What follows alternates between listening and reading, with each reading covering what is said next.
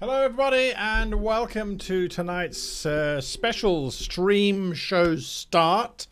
If it's a little chaotic, then I haven't done this in a while. It's like falling off a bicycle. You get hurt whenever you try. So there you are. Good to see so many of you have joined me for this evening and for this kickoff. Now, we are going to be, over the next 4 weeks, designing a campaign basically from scratch. We've already created one thing, and that is the singular idea, the what-if idea. I'm going to take that and we're going to expand that tonight whilst we're doing that. So it's only going to be an hour-long stream. We're not going to do these for very long, but that is what we're going to be doing. Now, why are we doing these streams? Well, that's because of this thing here. That's the subscriber number to our YouTube channel. And since we're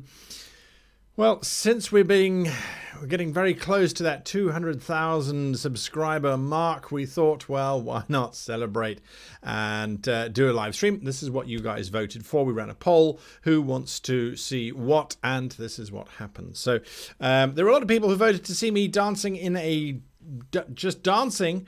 That video you can find if you head on over to Dungeon Fog YouTube channel and check out their April Fool's videos. So there you go. For the rest of us mere mortals who don't want to be traumatized for life, well, let's get on with our stream. So there are a couple of things that I want to get through first and see, just sort of work our way through. So the 4 weeks that I will be doing these streams for are a prelude to a new series that will be kicking off on Thursday nights. Yes, I know I made mistakes on dates and stuff, but nonetheless, on Thursday nights, which you are the first to learn the name of, aside from a small group of friends. And it's simply called How to Be a Great GM Presents Training Grounds. Training Grounds. That's all I'm going to say for now, but in the next week or so you're going to start to see information coming out as to what that is. I happen to be incredibly excited for it. I cannot wait to see how this goes. We've got already people that are interested in this whole thing, so I think you're going to enjoy it. I think you're going to find it informative. I think you're going to find it entertaining. I think you're going to learn from it. It's exactly what we are. It's what we are all about on this channel, and so I'm really, really excited about that.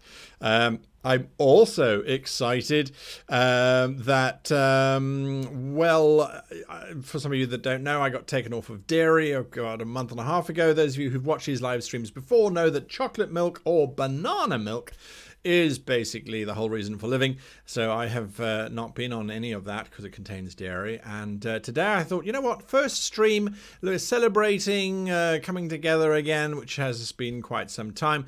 So let me try something a little different. So I have here, I haven't tried it yet, a glass of chocolate milk that doesn't contain any dairy. It's called chocolate oat milk. And we're going to give that a try and just see what happens. Just see what happens during the show, just to keep me sane. Okay, so let's move forward. Let's talk about campaign creation. Now, if you haven't seen my video from earlier on this week that launched on Monday, I suggest that you're going to have a look at the reasoning behind that, and to have an idea of what I'm going to be talking about. A brief recap.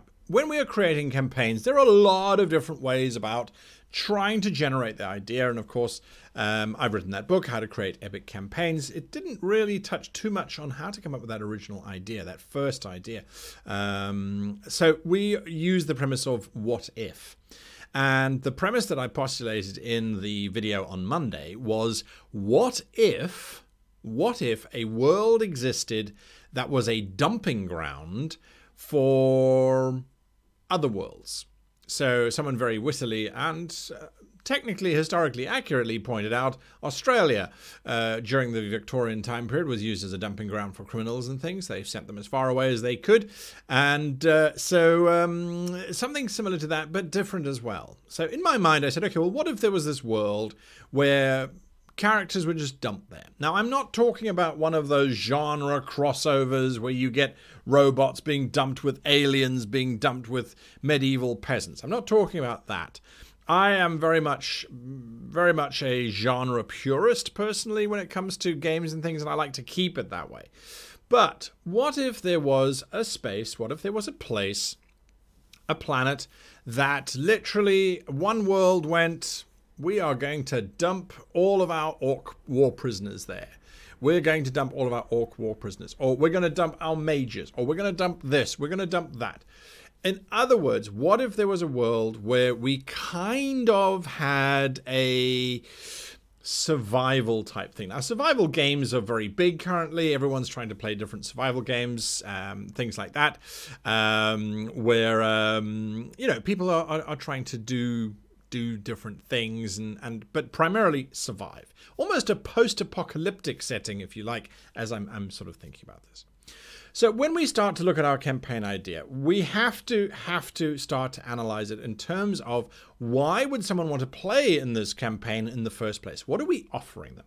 Well, what really is this setting going to be in the first place? What is the whole idea? The concept of being dumped onto a planet. Let's unpack that for a little bit. So you are, let's say, an adventurer or not even an adventurer. You are a criminal.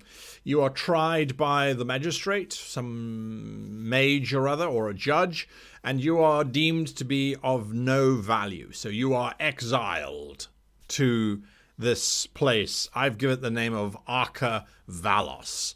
I was playing around with various ideas, arcane, an asylum, and with asylum came Arkham Asylum, and then Arca Valos, Valos coming from valor or trying to recover valor or valiant types of things, trying that sort of idea out. So we get Arca Valos. That was how I got to that name, if you're curious.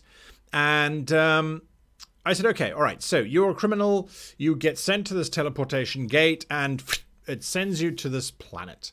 And you fall down onto this planet, which I realize also, now that I'm thinking about it, is the premise for the film Predators, which was the third or fourth Predator film. I forget now, excluding Aliens vs. Predator and Aliens vs. Predator 2. Then there was Predators, which is the one where the guys get dumped on a planet and ammunitions get dropped around them. I actually thought it was quite a nice one with Adrian Brody as the lead there. I actually enjoyed that film, to be honest with you. I must watch it again, actually. Nonetheless, so we have these characters who get dropped onto this planet.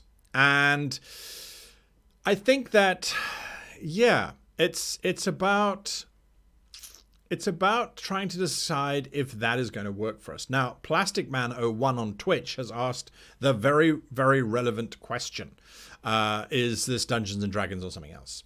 So, for the purposes of this particular stream, I think that we will say that it is a fantastic setting and that it could work for Dungeons and Dragons. It could work for Dungeoneer. It could work for any fantasy kind of base, because all that we need, our MacGuffin, our hook, is effectively you get dumped on the planet somehow. Erok von Roxolot, absolutely. There was a wonderful film with Ray Liotta in it called No Escape that came out in, I want to say, the early 2000s about a prison planet. You've also got Kurt Russell did about 20,000 movies in that same time period. Escape from Los Angeles, Escape from New York, Escape, the lesser known one, was Escape from Vermont. I mean, there were all these different sort of escape froms, get away from penal colonies. So yes, it's an idea of this place, this place that characters cannot escape from. So we then sit back and we say, okay, so what are they going to be doing there? Why are our players going to want to play in that game? What are we offering them? Well, we're offering them the opportunity to survive and to build a colony. I think that's what we're offering them. Because if you look at all of these films, even if you look at the Mad Max films, which is to a large degree, not the first one, but the second and the third one, and the fourth one, it's about surviving some kind of collapse of civilization. Because as I was working on the image for the opening, and for this the rest of the software that I'm going to be using, I had these ideas of these stone portals just hanging in the sky, reminding people that they are aliens that have been put here. And I use the term aliens in terms of not being local to the planet, that have been put here. And that those portals you can't get to. Or even if you could get to them, they only work one way. Or perhaps not one way. I mean, that's something that we will have to decide. Sammy Critfiddle points out, not potential. Is there a potential way of escaping? Well, in theory, if we are following a traditional narrative, one of your campaigns could very well be to escape. But I kind of feel like that's a very, very standard kind of film, kind of narrative, kind of story, that they will eventually escape. Our hero PCs will find a way. We certainly could do that. We certainly could do that. Now, another great example, the original Aboriginal says it's kind of like Mass Effect Andromeda. Sorry, I can't say that combination of words without dying a little bit inside. Why? I need chocolate milk. I need chocolate milk.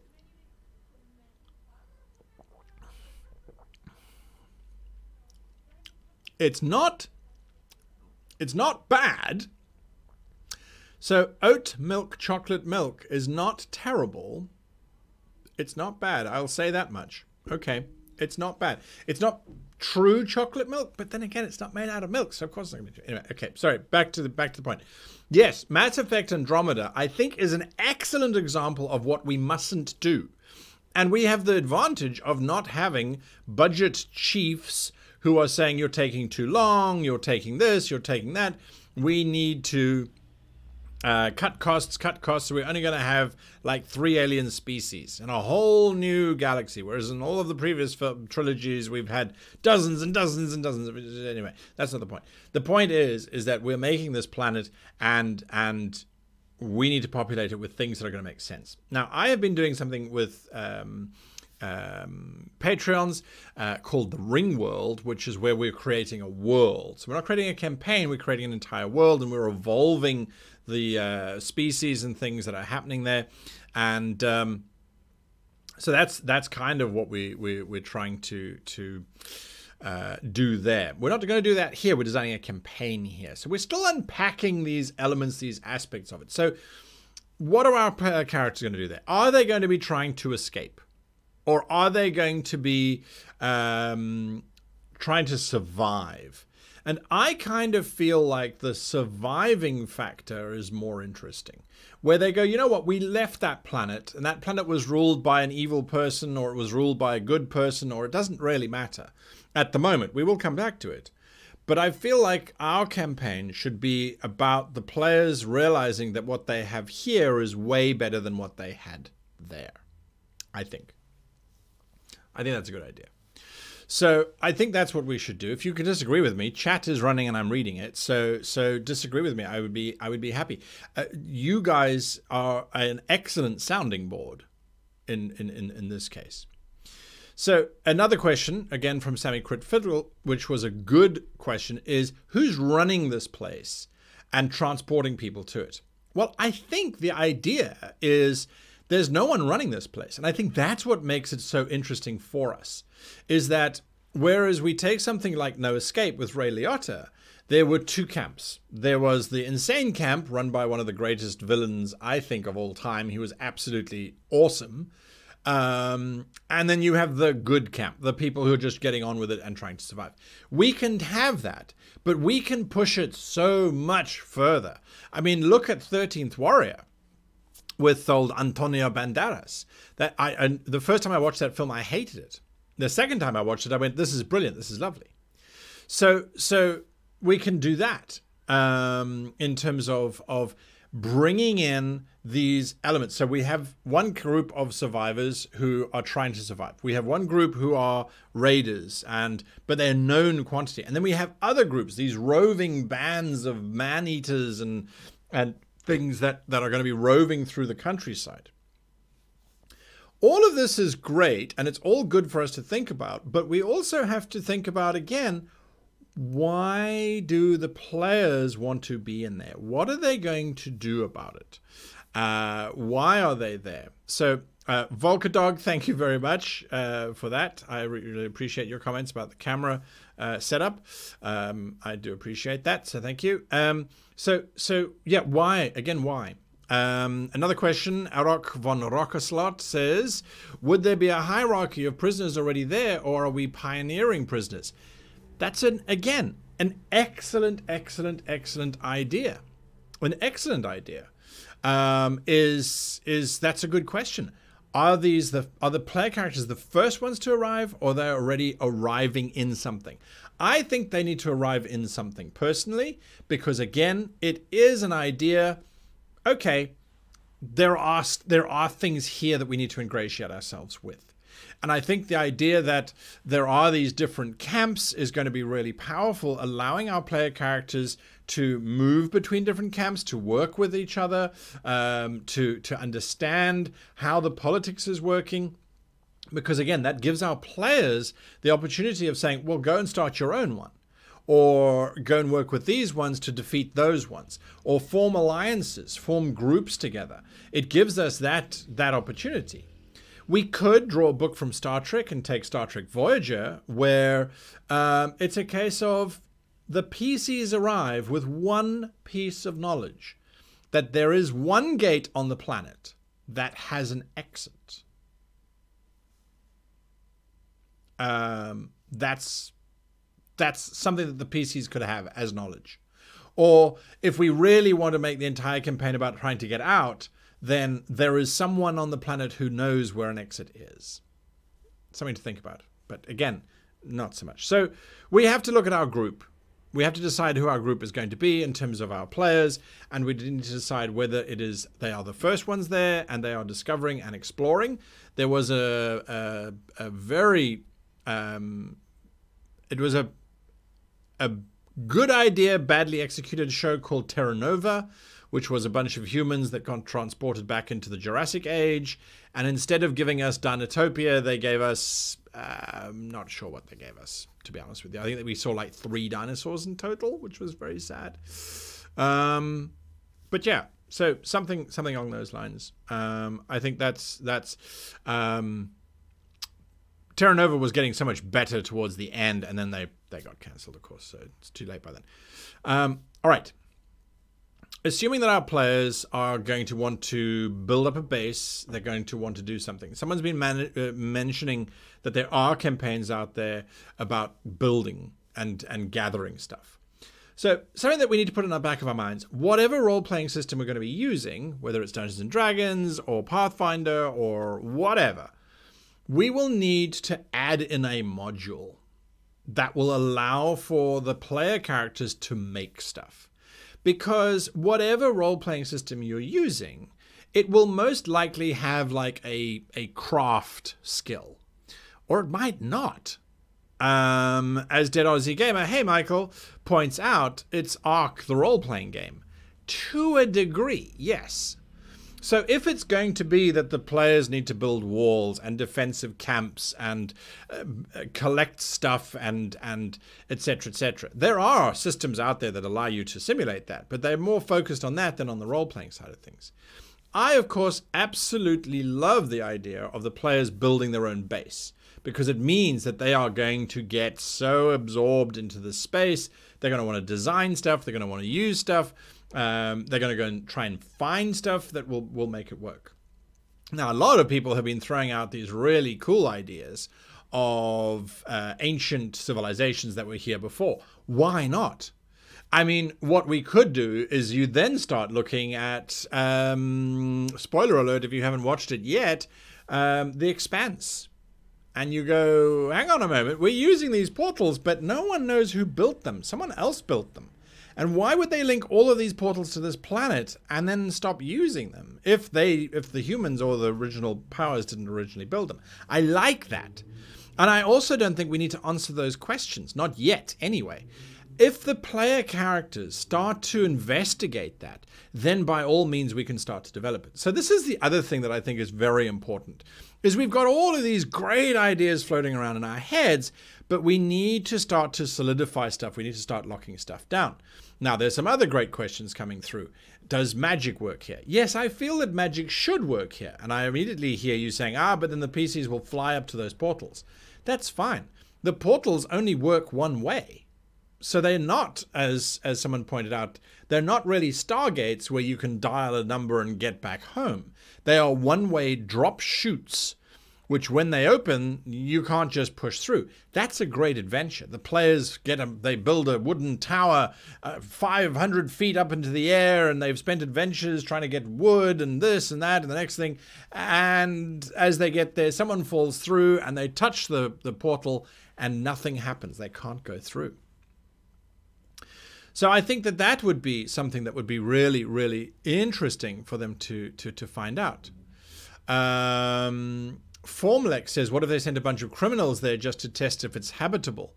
Well, again, that's a great idea. And I think what you would do is, in this case, our character's starting point would be, if our players like a challenge, maybe they are pioneers and they're going out first.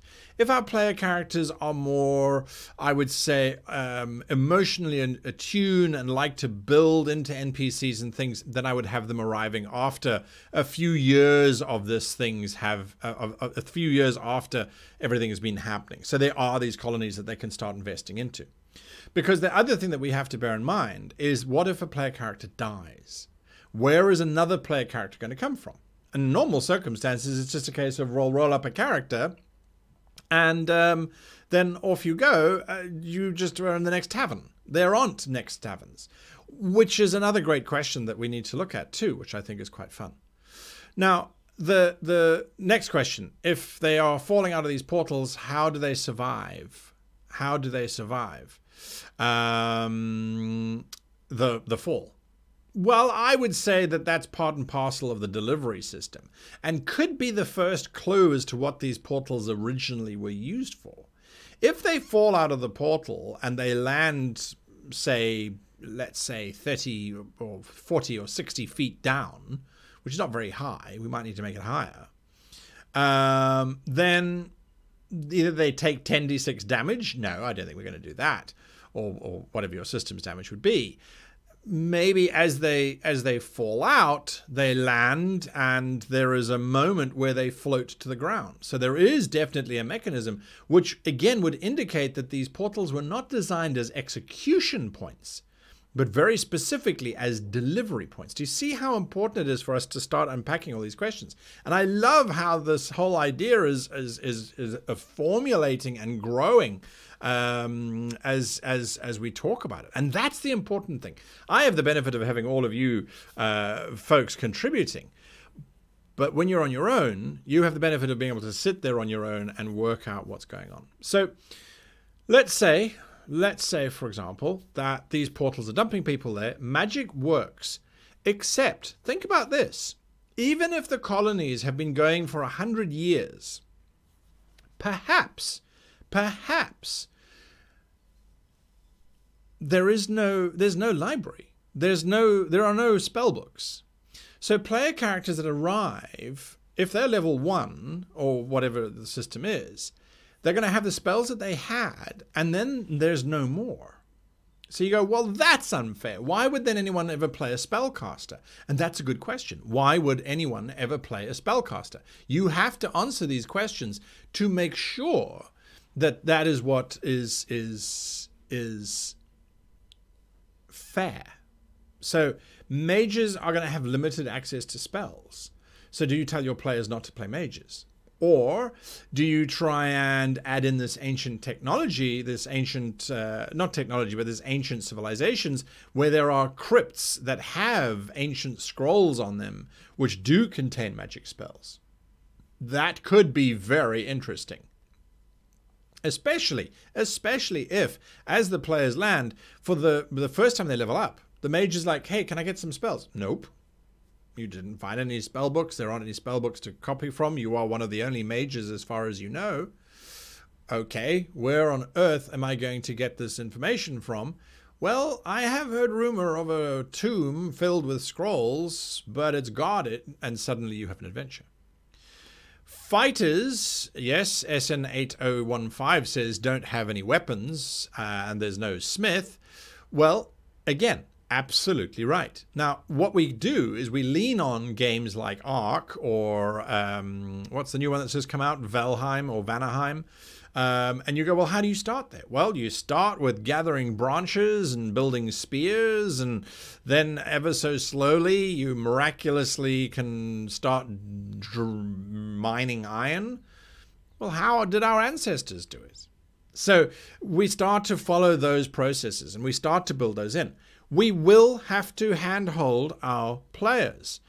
Not a lot of players have survival skills and wouldn't be able to describe that kind of stuff. And again, I don't think that that is something that we want to really focus on. I think that is something that is flavorful and that will add to it.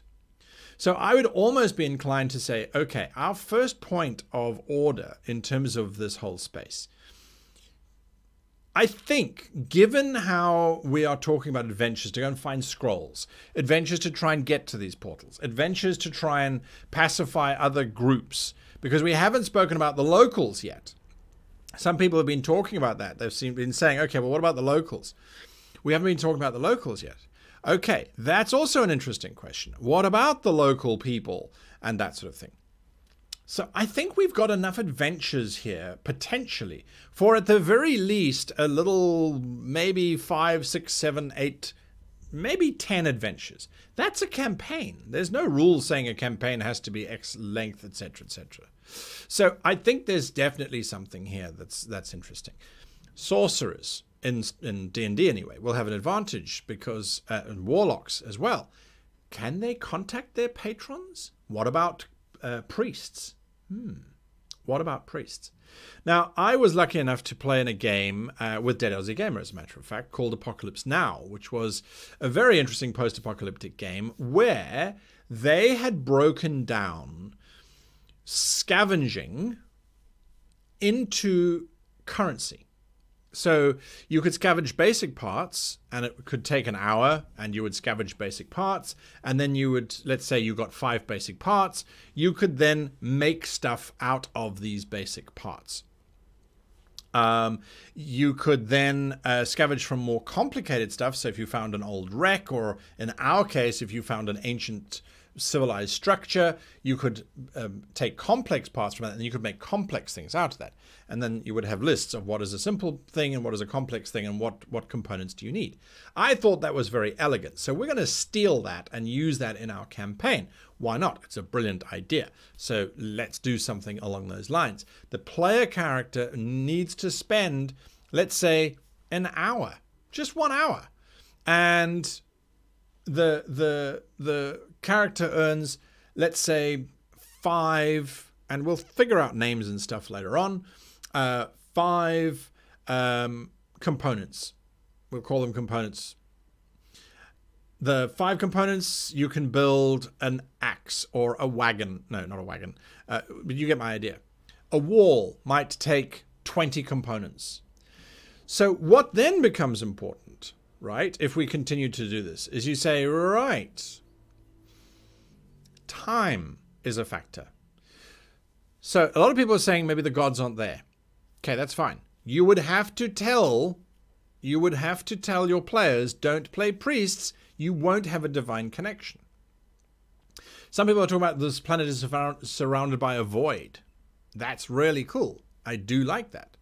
Formlex says warlocks have pacts with viruses. Maybe, but we don't really want to change the basic mechanics. If you're going to cut something out of your campaign, you have to let your players know beforehand. We have to do a primer, and we will be doing a primer as well. Okay, so time is important for us. If we're going to have our salvage system is important if we want our players to survive. So we know that those are integrated with each other. When we talk about the planet itself, our player characters don't have sailing ships to sail all around the world in. They just don't have it. It doesn't exist. So we don't have to worry about designing an entire planet. Even if mages somehow get some kind of teleportation thing, is that really going to get them over a huge amount of distances? It doesn't matter. It's not going to be relevant to our lives, I don't think. So that's something to bear in mind. Erok says, evil factions would surely set up camps around those portals just for recruitment or food. Of course they would. Absolutely. Evil camps would set up around those portals. But I think we could probably have one portal per 100 miles. And those camps, they wouldn't be able to travel 100 miles. And I can tell you why. If we look at our history, we go, one of the most well-trained armies in terms of endurance running were the Zulu warriors. And they could run flat out for a day, but they could only cover a distance of about 100 kilometers, which is, what, 50 miles, 60 miles. So a 100-mile radius would put most of those portals out of touch of most people, I think. So, yes, you would have some, and I think the player groups could very easily come across one portal from one planet, because this is my thinking, is that each portal is linked to a specific planet. So you would know, oh, from that portal, that's where people from planet Sudian come from, just pulling names randomly from the chat. Ah, those people generally arrive with spellbooks because they're a very magical-based group of individuals. We got to get to them. Except they're surrounded by a camp of pilferers and thieves who use the books as firewood because they don't care about that stuff. They just care about... I think there's another great adventure for us. And that gets me going, aha, I like that. Roman Wolf 007 says Stargate. Yes, but only one way. Only one way. There is no way of getting it back. Aboriginal, yes, planet Braxia. We could have Sagetti elves falling into this portal. I think that could be fun. Serpent's Embrace 2, what exactly is the premise? The premise is a planet that is used as a dumping ground by hundreds or potentially thousands of other worlds just to dump people in there that they don't want. So that's an idea. More McCheese. Cheese. I'm going to have some chocolate milk. More McCheese says, what if the portals are from pantheons of other worlds? This world sits in a spot where it's almost a nexus of different realities and the different god pantheons trying to extend their influence into this new realm. They've been fighting for this realm for ages, and the PCs are just new recruits in their efforts. We certainly could go with that route as well, deciding how or why people are brought here. And you go, okay, well, yes, absolutely, we can certainly do that. We can certainly do that. Ancient hungry dragons or creatures from the hells, says Cyril9847. Yes, this is it. This is what is so interesting. I think, is that the Ottawin portal, says Jack of Mines. Correct. We can bring in from wherever we like, which I think is quite a fun thing to look at. Let's look at the planet for a moment. And I always like to create a map when talking about the planet. We have spoken about the fact that we don't need people to travel very far in this space. So we will need some kind of ancient map that we can use. More for referencing ourselves than anything else. And I think now more for demarcating territorial control of spaces. So if we make a map, I think that's going to be our primary focus, is working out the different regions. I did want to show you, because a lot of people ask me this question. So give me a second here. Oops, wrong button. Hopefully I'm still streaming. Yep. I did want to show you some software. I have been promoting it forever because it works beautifully, in my opinion. This is Deios from Dungeon Fog crew. And if we create a new map, this is still an alpha, by the way, folks. So it really is a new piece of software, which may or may not work. So I can zoom out. There's another update. No, we don't want to install it just yet. We're going to use the old version. So what I like about this as a map designing tool is, let's say we know we don't have to do the whole world, right? We know that. So I'm just going to draw a space here. Let me, my brush is set at 25, so that's fine. So I'm going to draw out a continent here and say, right, there is my continent. And let's put in another continent that the players can see. We'll put in some waters here so they could cross it in a boat of some kind. You know, when you're looking at these kind of campaigns where you say, you are dumped here, the players might say, well, we're going to find a way out. So then as your seed, you say, well, there is a place that I know of that has a portal which supposedly leads off of here, but it is on the other land and you cannot get there. And the players journey to the edge of the coast and they look across and they go, yeah, we're never going to get... Oh, but there is a pass. There is a passage further south through the cannibal territories that will allow us to go. You know, all that kind of wonderful stuff. Yeah, we could put in a continent up here and say, blah, blah, blah. There's a continent. This is really the basic kind of planning. But what I like is let's just put in a little island here. Okay. There's a little island. Now I'm going to zoom in to this place, he said, hopefully. I'm going to zoom into this little space and let's see what our little island looks like.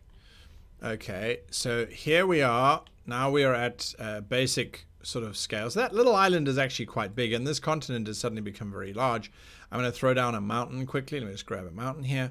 And I have a point to make with all of this, by the way. So here's a nice mountain. Thank you very much. I'm just going to put you over there. And I'm going to put down a mountain range. Clink. There we go. So here is a random... let's just do that. I'm going to grab a whole bunch of mountains and just say, okay, here's our mountain range. This looks awful, by the way, and I wouldn't use this particular style, but I just want to prove a point here. This is why I think Deios is going to be really useful for campaign designing in the future. There we go. I've thrown some mountains down. I'm going to zoom in some more so we can actually get to the scale that we would normally be working in. So now you can see the scale that we would normally be working at for this kind of map, I guess. We would have a mountain range that looks something like this.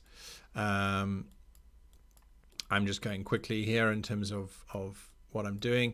Oh, let's not move the continent. So yes, this is potentially gigantic.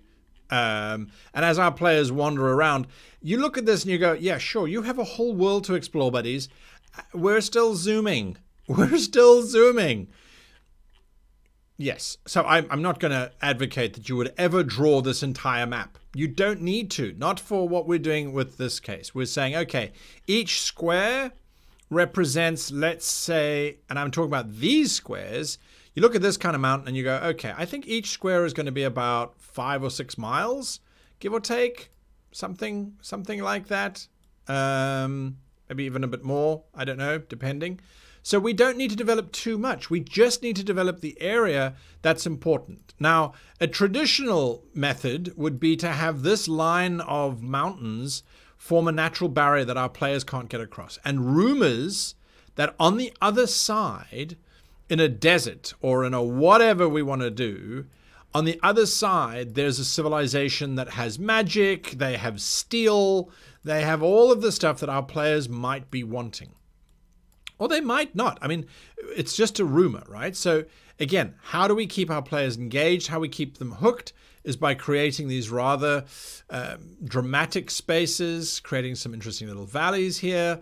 Now, if you've been listening to my podcasts that I do on a weekly basis for my Patreons, I've been talking about how civilizations grow and start according to some populist theories. The mountain ranges that I'm currently designing here, by creating very strong horizontal mountains, it is going to create some very interesting problems for people, as well as having a strong vertical mountain as well is going to create issues for the players. They don't know it yet, but they are going to suffer from it. Okay, so we would design some kind of map, right? And we can figure out where it's going from there. Cyril 9847, is this Azeroth with Kalimdor? No, it's not. It's just random drawing, and we can go in here and refine the hell out of it so that it doesn't look anything like what you're talking about. You don't want that, by the way. If your players sit back and go, oh, this is from Warcraft. No, it's not from Warcraft. This is something that we've made ourselves. Okay. So there are Laura Bones in chat. Thank you, Laura Bones. Cyril, I know it's a joke. I appreciate that. Thank you. Okay. So we would design our world planet, and that allows us to then start doing stuff. Now, unfortunately, I haven't made a world planet before the stream started. I didn't think we were going to get this far in the stream, as a matter of fact. So creating out this basic kind of world, what I was talking about is saying, okay, let's start to populate it with our own species. Again, we go back to that question, what or who lives here, and why does that make it fun and entertaining?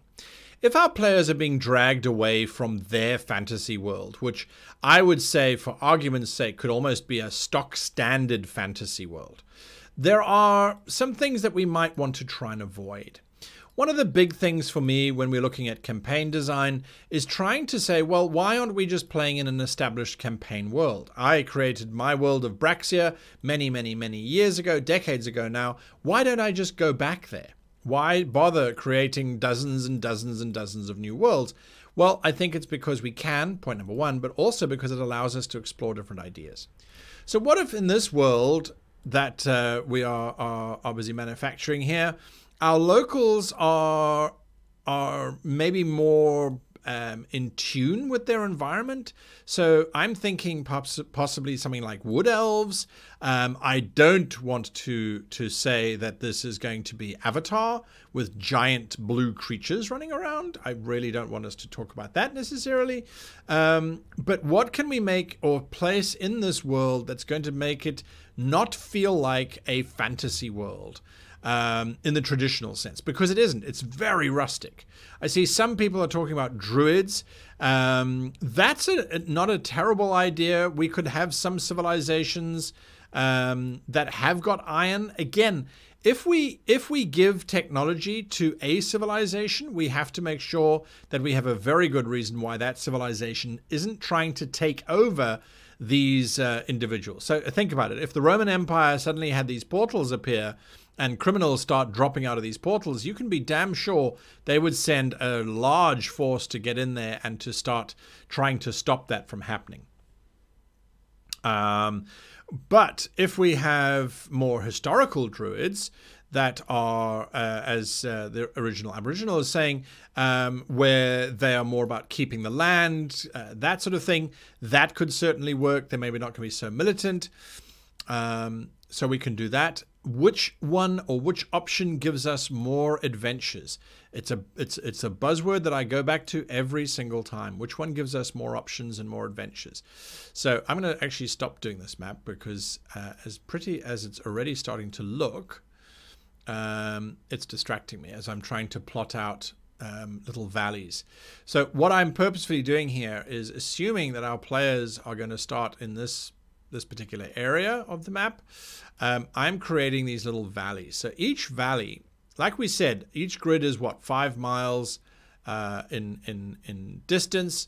So by creating a singular mountain spine, it cuts off the coastal lands to the other lands. And I'm building in little passes here. This is still the alpha, by the way. I see there's a question there. What software is this? If you head on over to dungeonfog.com and you look for Deios, you'll find that this is the Deios software. It is still in alpha, so there is still a lot of work to be done on this. I'm just using it because I like the idea, particularly for the stream, of showing scale on a real scale. A lot of fantasy maps, you know, you'd have a continent, you'd have one giant mountain range, whereas here we can go all the way out, and say, well, yeah, that mountain range that you were designing, it's insignificant from a world perspective, but from a player perspective, it's super significant. So what I was talking about, thanks Laura Bones, is creating these little valleys. So valleys are really useful in terms of creating controllable zones, defendable zones. So this valley here that I've just sort of made, we might refine that a bit more, open it out a little bit more, make it a bit more of an obvious valley. But you've got this valley here, which runs down to the coast, and you've got this little valley here. Let's actually make it a bit more obvious there. These valleys I would start to populate with people. Now, what I also am advocating now very much on the channel and moving forward is that, okay, so we've got a whole bunch of little valleys. I have a spare mountain. Anyone need a mountain?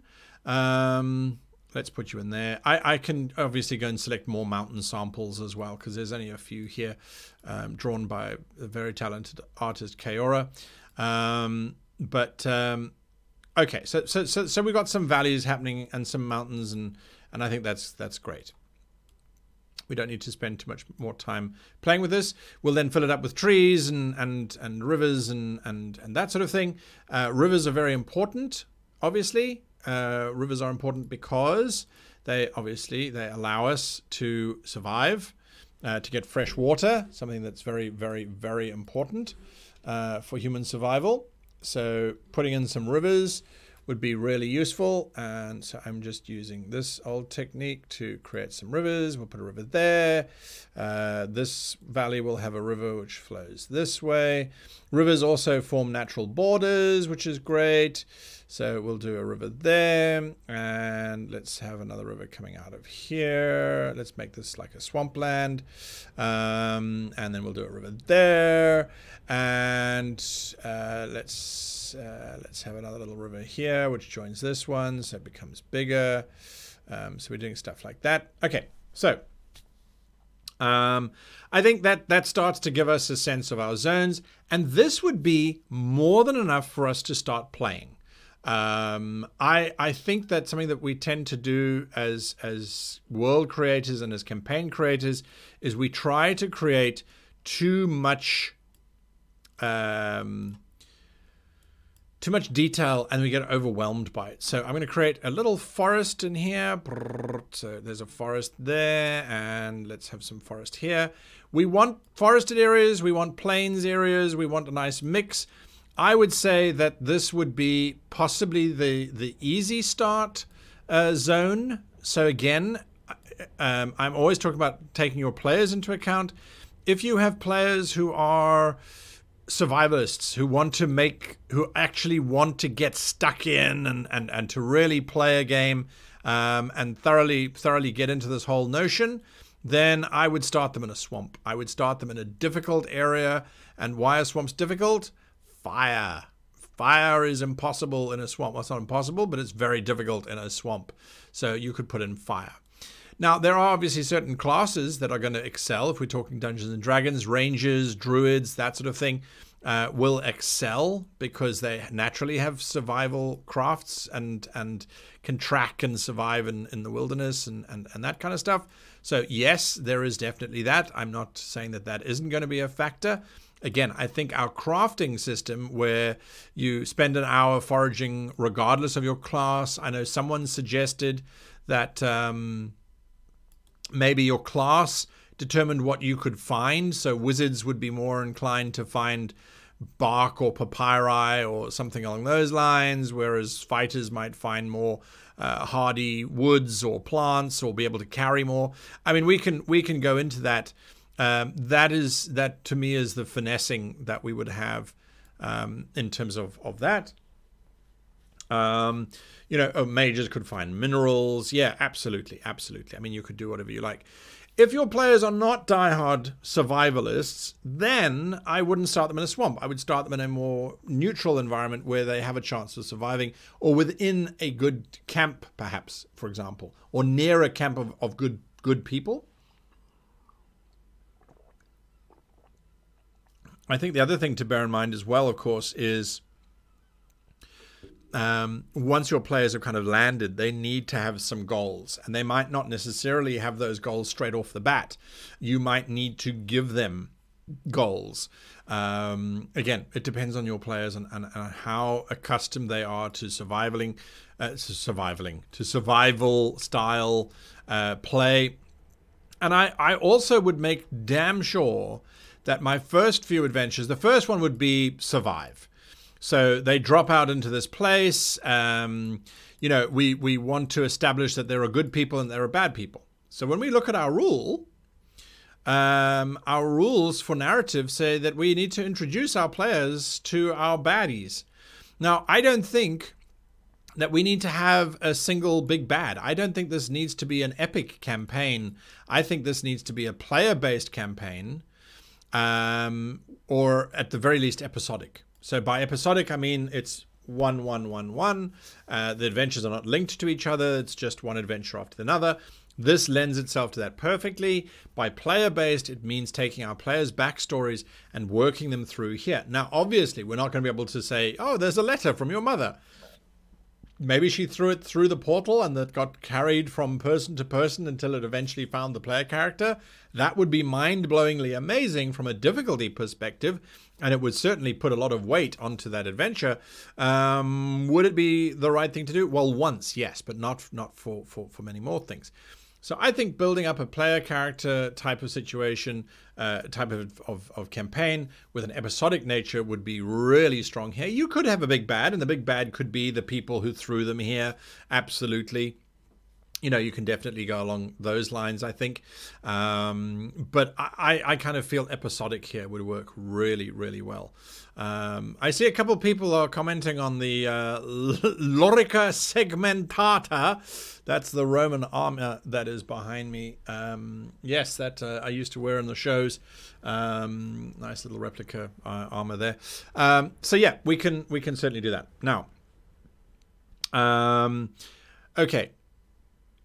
Where was I? Right, we're nearly at the end of the stream for tonight. I'm only doing an hour. I know I should do more, but I'm only doing an hour. So we have our map. Now it's just a case of deciding who's going to go where.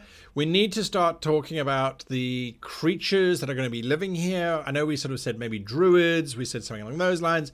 I kind of feel that the races that are on the planet,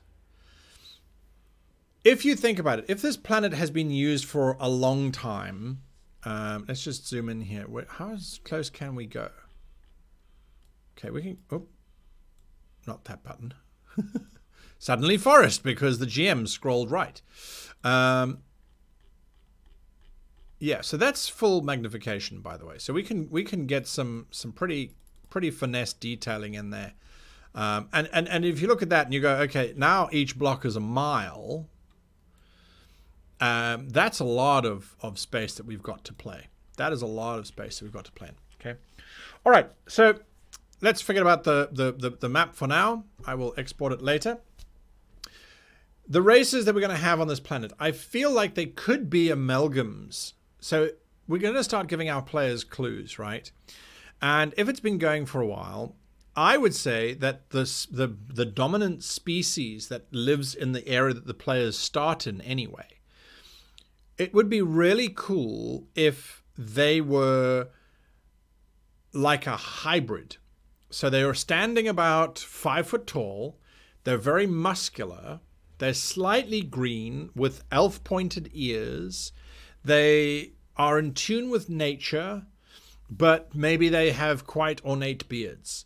So in other words, it's a human who, coupled with an orc, who coupled that progeny, then coupled with elves or dwarves or gnomes, and so you start to get this ball of race all combined into one.